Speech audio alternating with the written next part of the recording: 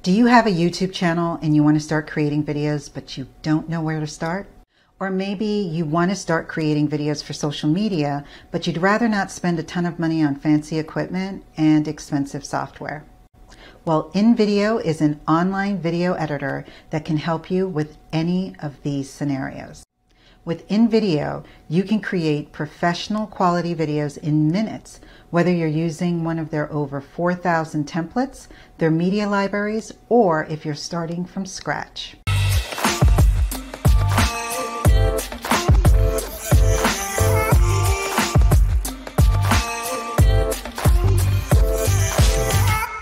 So first, let's start by taking a quick tour and seeing how INVIDEO works. Hey, welcome back everyone. To get started, use the link in the description below and the code ED25 for a 25% discount on INVIDEO. This is what the home page or dashboard is going to look like for you. So let's walk through this first before we get into creating the video.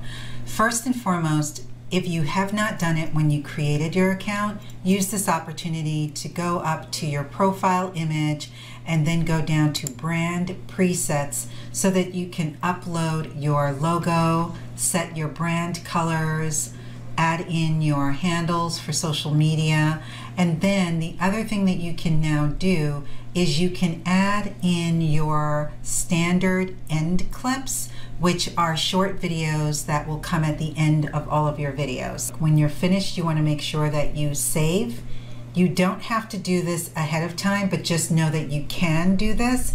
And in my example, I actually use one that I've uploaded or created using Canva, but know that you can actually create these end clips in INVIDEO as well, and then you can add them here. So it's totally up to you what you want to do. So if we go back to the dashboard on the home page, you then will have three different ways that you can create videos. You can either use a pre-made template, and they have well over 4,500 templates that you can choose from. The next option is text to video.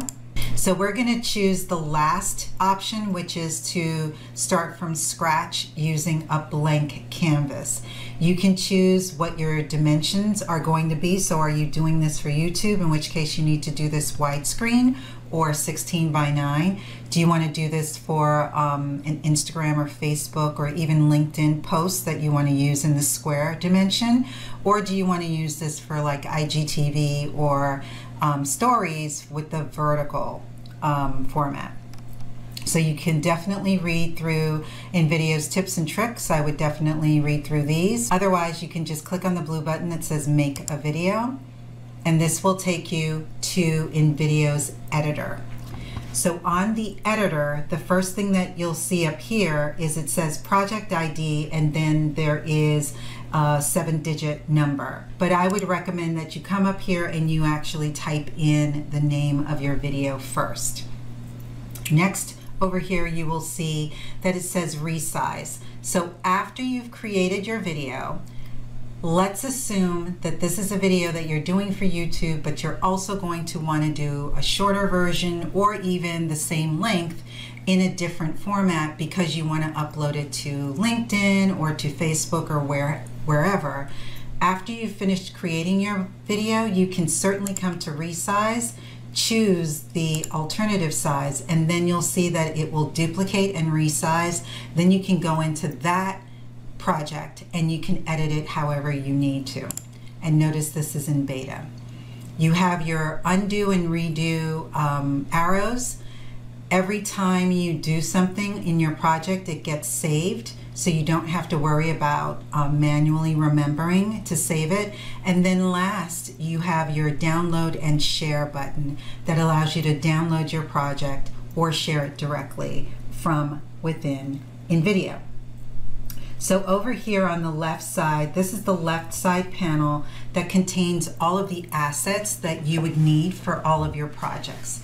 Starts with, this is where you can get access to your templates. So even though we actually started with a blank canvas, you can still actually insert templates from within this tab right here.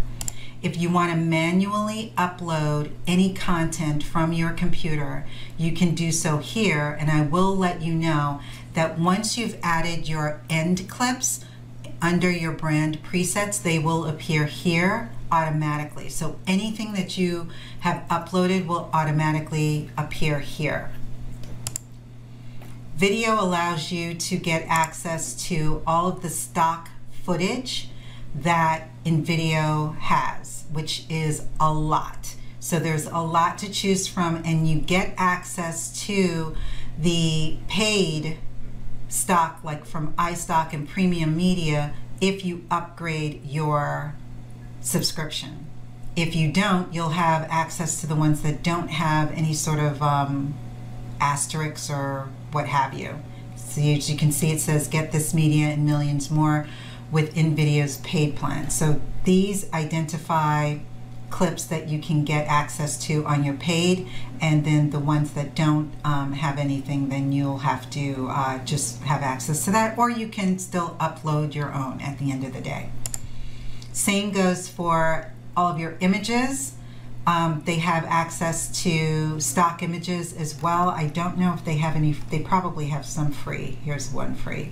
So they do have some free. You can see all of the free that they would have if you just deselect that, and then you can see all of the choices that you would have if you do not or choose not to upgrade. Then we have stock music, and it's categorized by genre. You can choose by mood.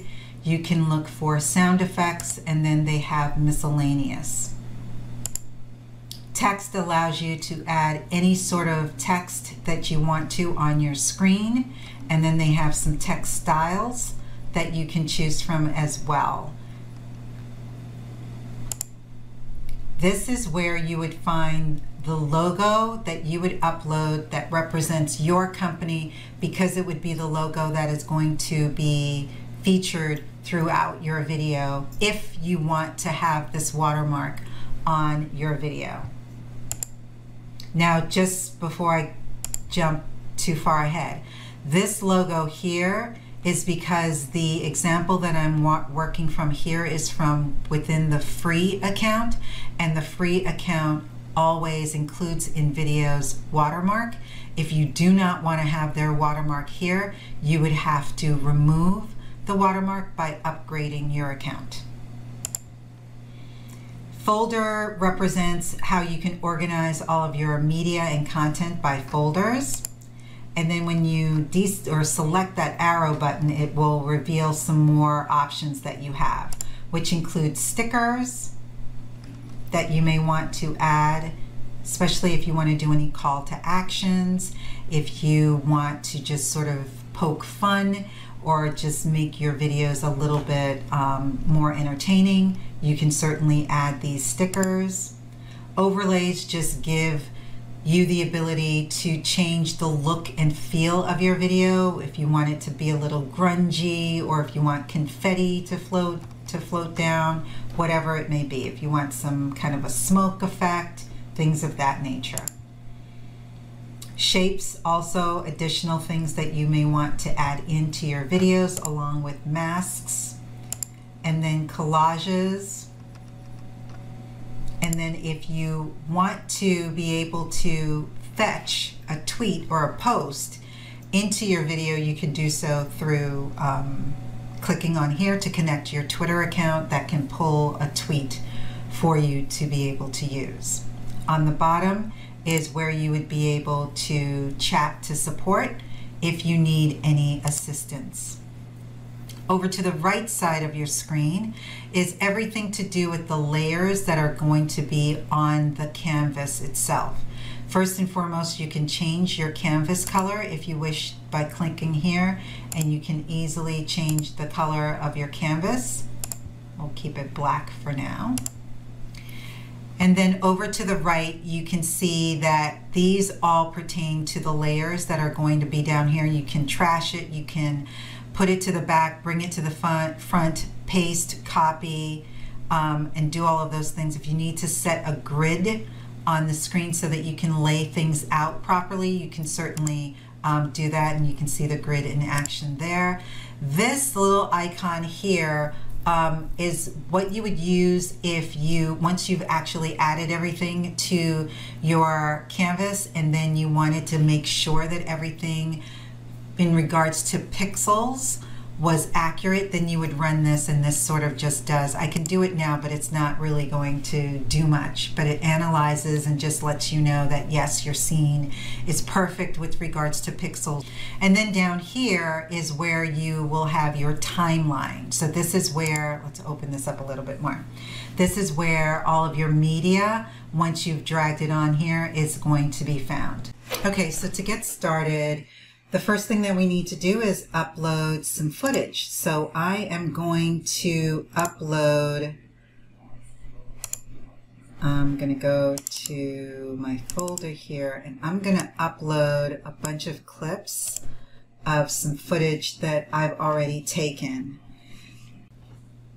So while I speed up the footage, I'm going to right now just add in all of my clips onto the timeline in order of appearance. I actually numbered all of my clips 1 through 10, and so I'm now putting them onto the timeline, and I'm checking also for timing.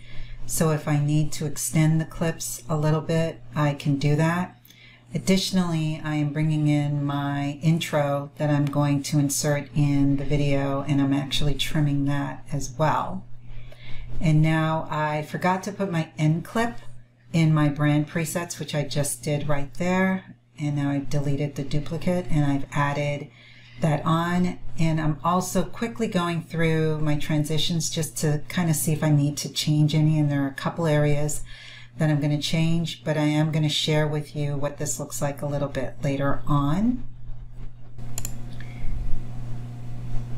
So now I'm actually looking at a sequence that I may want to crop, just so that I can have a different take on just having the same mundane headshot throughout. And I probably in a little bit will go through a couple others, and I might do that to a couple other ones, but for now I'm just doing it to this one. So I've cropped this.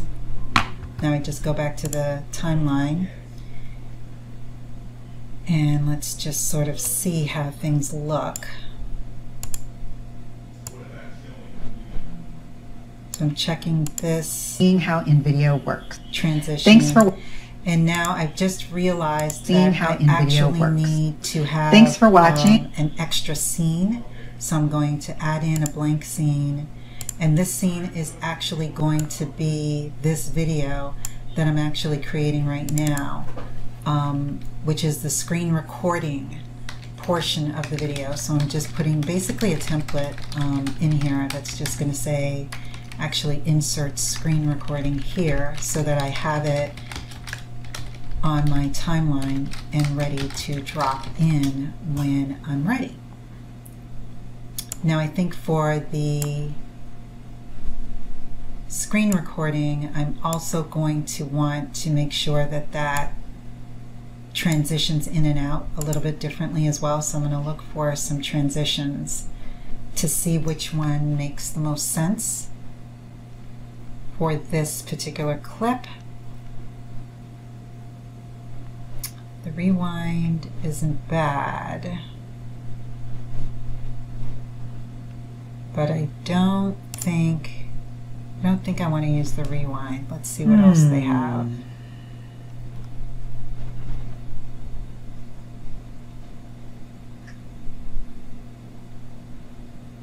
Nope. Oh, the film roll down. Okay, I like those. So let's add this one for my out, and that's it. So I now have my transitions added. Thanks for watching. As always, if you enjoyed this video, hit the like button. Don't forget to subscribe, and I'll see you in the next video. Take care.